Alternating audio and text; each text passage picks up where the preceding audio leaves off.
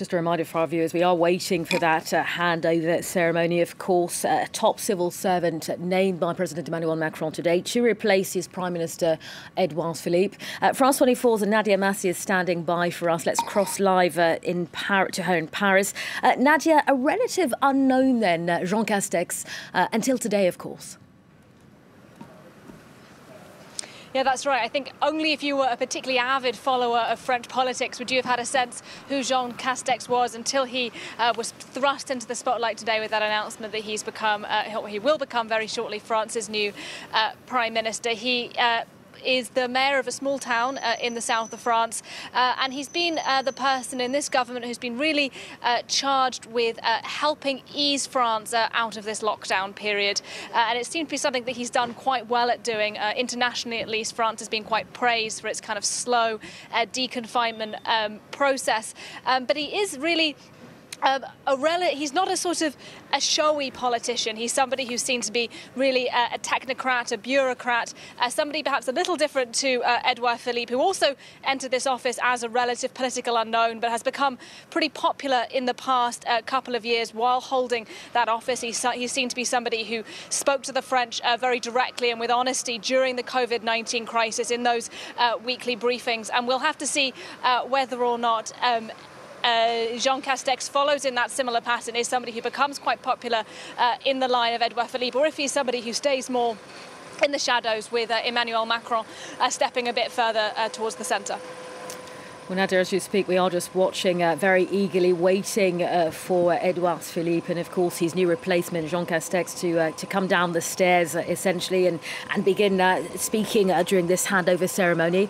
You know, I'd like to come back, though, we've been speaking about it a great deal, about this need for Emmanuel Macron to reinvent, reboost his government. I mean, there was essentially no getting around it, was there?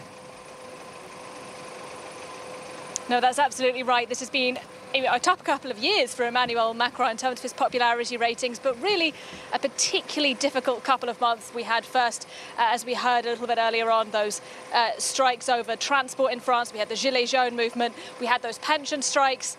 And then, of course, we had COVID-19, and all of Emmanuel Macron's plans for major reforms in France have had to be put on hold because we are likely looking now at a very long, difficult recession in France. And we've just had, of course, the local elections as well, local elections where Emmanuel Macron's La République En Marche party has failed to do particularly well. We saw traditional centre-left and centre-right parties as well as Green parties doing pretty well. His new party really struggling there. So this was a moment for Emmanuel Macron to try and kind of shake up politics, to try and reposition himself after a very difficult couple of months, say he's going to do things differently, and he's hoping that the presence of Jean Castex, this kind of traditional technocratic figure from the right, will be somebody who can help him do that.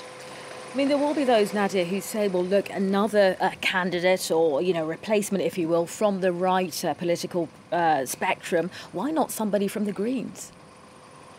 That question's been asked quite a bit today. Well, that's a great question. I think that's absolutely right. And I think it has seemed perhaps a little counterintuitive that Emmanuel Macron, having seen in that local election that the Green parties had done very well, that some of the left-wing parties had done very well, that he has appointed a figure from the centre-right of French politics. Excuse me, I've got a van coming very close behind me. I think we're all right there.